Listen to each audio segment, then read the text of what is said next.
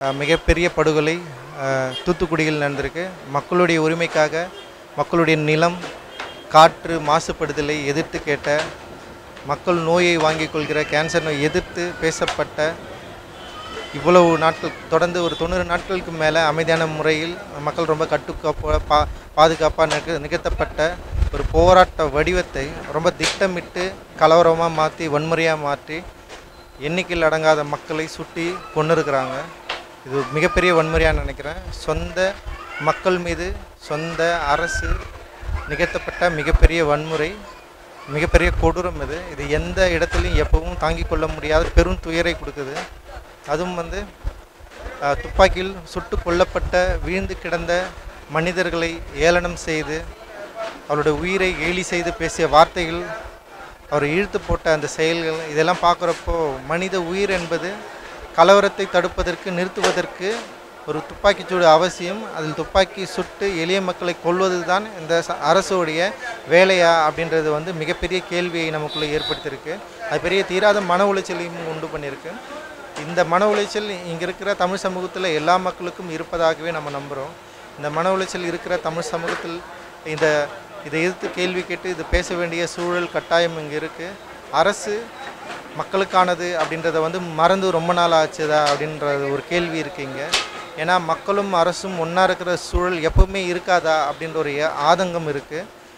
மக்களிடமிருந்து சென்ற அரசு, மக்களின் ஓட்டுனால் ஏற்பட்ட ஒரு அரசு மக்களை ஒடுக்குவதற்கும் நசுக்குவதற்கும் கார்ப்பரேட்டுகளுக்கு உதவியாகவும் கைக்கூலியாகவும் மத்திய அரசு என்ன சொல்லுதோ அதை கேட்டு நிகழ்த்துகிற ஒரு அரசாக இது மாறிக்கிட்டே இருக்குது. தொடர்ந்து இப்படியே நிகழ்ந்துட்டு இருக்குது அப்படின்றது தமிழக மக்களிடையே தீராத வேதனையும் மன உளைச்சலையும் ஏற்படுத்தியிருக்கு. அந்த மன உளைச்சலையும் வேதனையும் ஏற்படுத்தியிருக்கிறத முன்னிட்டு தான் இங்கே இந்த நிகழ்வு நடந்திருக்கு.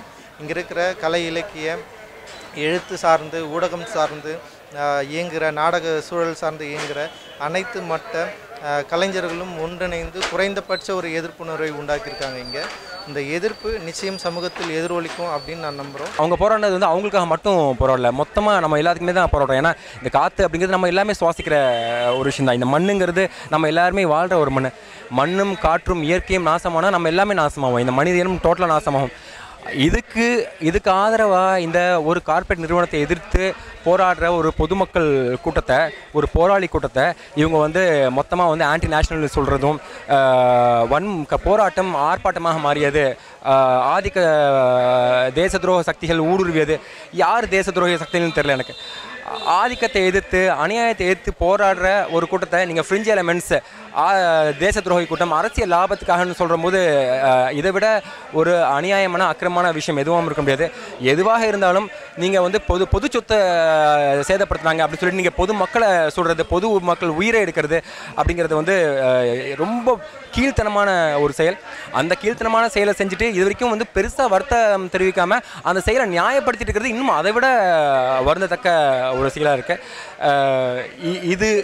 இது போன்ற ஒரு பாசிச செயல், இது போன்ற ஒரு ஆதிக்க வெறி இனியும் தொடராமல் இருக்கணும் அப்படின்னா பொதுமக்கள் இதுக்கு எதிர்த்து போராடணும், குரல் கொடுக்கணும்.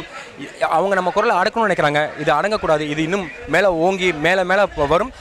இதுதான் இயற்கை நேதி. எங்கெல்லாம் ஆதிக்கம் சமத்துவத்தை அழிக்கணும்னு நினைக்குதோ அங்கெல்லாம் சமத்துவம் திருப்பி மேலோங்கி வரும். அதை தான் நம்ம வரலாறு நம்ம இது வரைக்கும் பார்த்து வந்திருக்கோம். இது மீண்டும் நடக்கும். நன்றி.